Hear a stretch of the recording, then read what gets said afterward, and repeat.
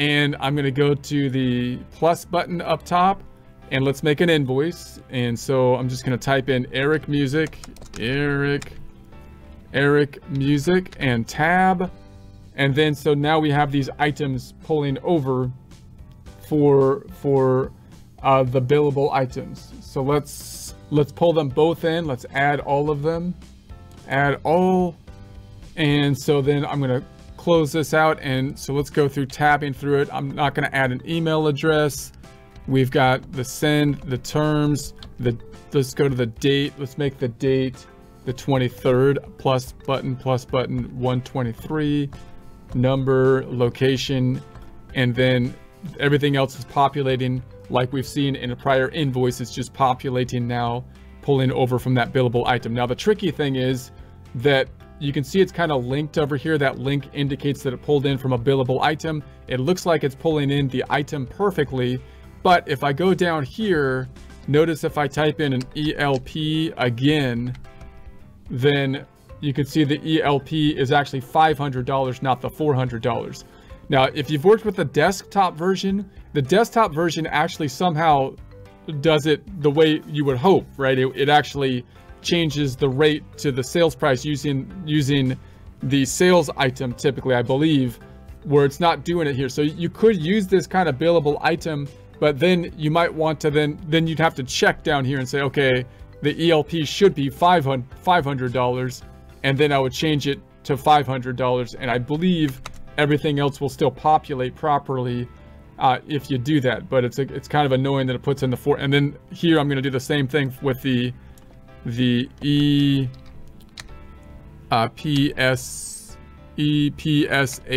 it is. So an EPSH is $400. So this one, I'm going to change the rate to 400. So, and then I'm just going to delete this bottom item. So you can see what I did there. I pulled them in, but then I'm going to double check that they're actually doing the right rate, because that billable item pulls in the cost, which is typically how that billable function works, because you usually use it when you pay for like gas or materials or something like that, so that the materials will then populate over into the invoice as just the amount that you paid for it. Plus you might add a markup if you were doing like a construction project, for example. Everything you paid for, you can then say, when I paid for it, I'm going to pull it into the invoice and at cost. But we don't want to pull it into the invoice at cost here. We want it to use the items to make it the sales price. So it gets a little wonky on that. You got to be really careful with that tool. So there is that. So everything else is an invoice. So I'm going to go down here and change this to the 5% for our generic problem, which you could do here, or you can change the math if you want to follow along with our generic problem for the sales tax. And so there it is.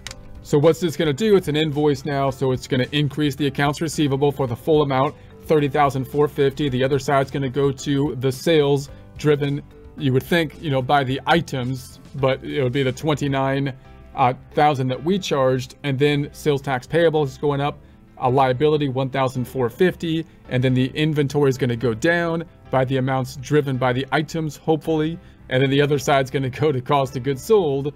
The net impact on net income is the sales price minus the cost of goods sold. We also have the subledger for accounts receivable will be impacted, tracking the fact that Eric Music is the one that owes us the money, and we're going to try to collect on that. And then the inventory subledger is also going to go down by units, hopefully, as well, driven by these items. Let's check it out and double check that that is indeed the case. Let's save it and close it.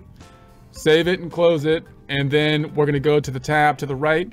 We're going to run it to refresh it, because we only work with fresh stuff here. No old moldy reports.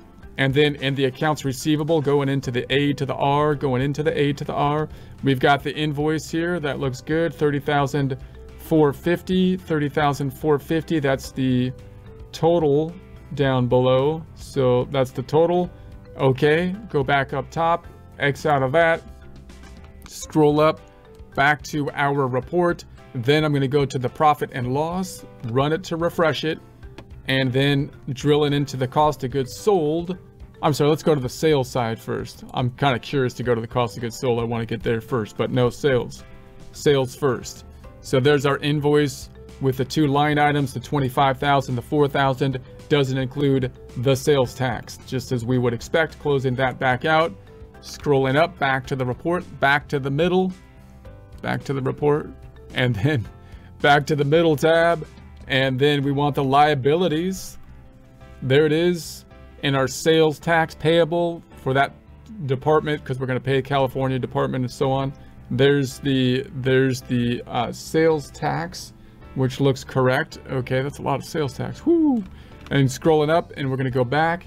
And then we also have the inventory. If I go into the inventory, it's gone down. Inventory is the asset. It's going down with an invoice because we sold the inventory. So there's the amount for the invoice, 1006. So you've got these dollar amounts, separate line items, because of but it's being driven hopefully by the units of inventory that are being decreased hereby. So if I go into that, those amounts aren't on the actual form, but it's using the items hopefully to be decreasing the inventory, because we use that billable thing to do it. Notice this invoice is 1006 with 2 lines, and I have 4 lines here. Now that I believe that's because QuickBooks is using a flow assumption of first in, first out. So that means when they remove the inventory, they have to do it in alignment with what the layers of the flow assumption. Even though we haven't changed the price of anything, I think they're tying it out kind of like to when we purchased it. So that can be a little confusing at first, but I believe that's the rationale for it. Going back and then tab to the right, and the profit or the cost of goods sold here. So there's the cost of goods sold for this side.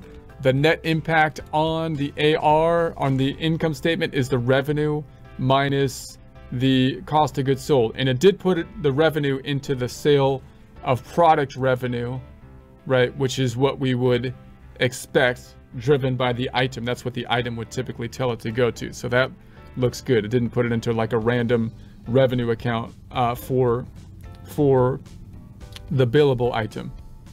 It's just that dollar amount thing that's a little weird. So if I go back to the first tab and the AR, we should have a sub ledger breaking out by customer. So if I go to the tab to the right click on it and duplicate it, so we can see that sub ledger. And we're gonna go to the reports, and let's close up the boogie and scroll down. Who owes you? Let's look at the AR aging summary report and check that out as of the end of the year, 12/31/23. Run it to refresh it. And so we've got the agings, but I'm just looking at the 3 customers that add up to the 38,671.50. That should tie out to what's here, 38,671.50. We could also track that internally to try to collect on it, as we saw with the invoices before, in the sales tab, like the customer tab. And then in the customers, which if you were in the business view, by the way, would be in the get paid and paid area. And in the get paid, you got your customer tab here. So there we have it. And then you can find the customer, or I can sort up top by the open invoices, and then it'll give us a list of customers with the open invoices.